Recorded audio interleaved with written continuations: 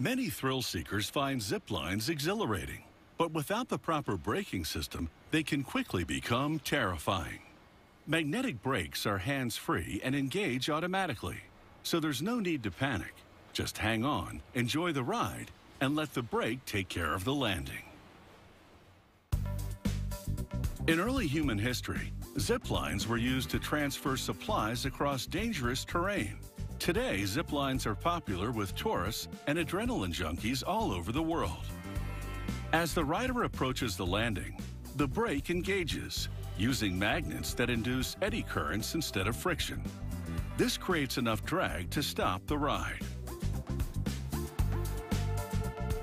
To make a zip line brake, they start with a drum. It's made of zinc-coated steel to prevent rust. A worker sands off the zinc so they can add the magnets.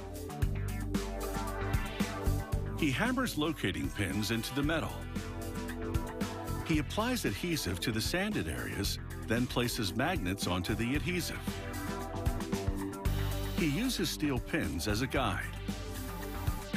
As the adhesive cures, the magnets bond to the metal.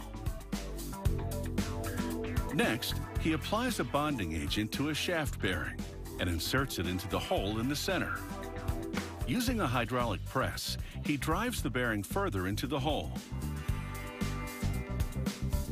These rotor arms will spin in the magnetic field to create the braking force. A worker fits gears into 2 plates and bolts the plates to each side of the rotor assembly.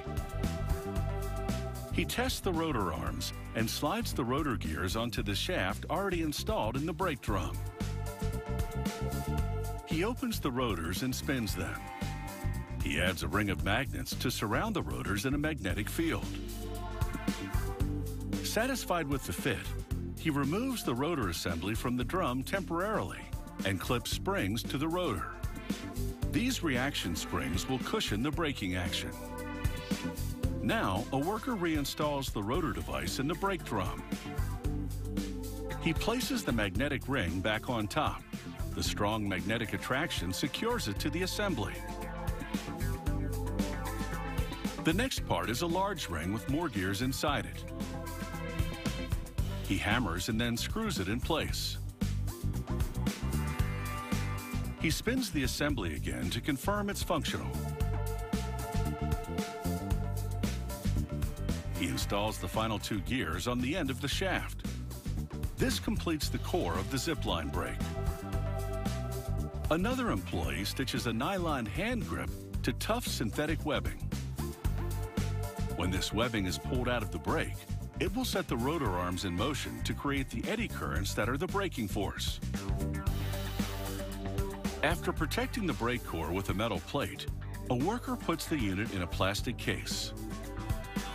He installs a plate on the shaft for the webbing to sit on, then loops the webbing around it. He also places a drum on top for the retraction spring. He applies silicone adhesive around the drum. This secures the aluminum base plate. He now inserts the retraction spring. He caps the spring with a metal plate and reinforces the clips with metallic tape.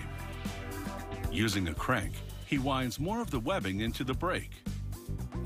He tightens the metal shackle that holds the 2 sections of webbing together and winds the rest of it into the device.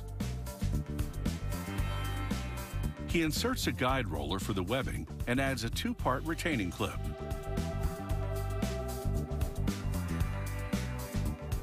He secures the clip with a rounded metal pin. This next part is a plastic insert for the top of the case. He screws a nut onto the shaft to lock down the insert. He places the top half of the case onto the brake assembly and secures it to the lower half. He snaps a dust cover onto the case.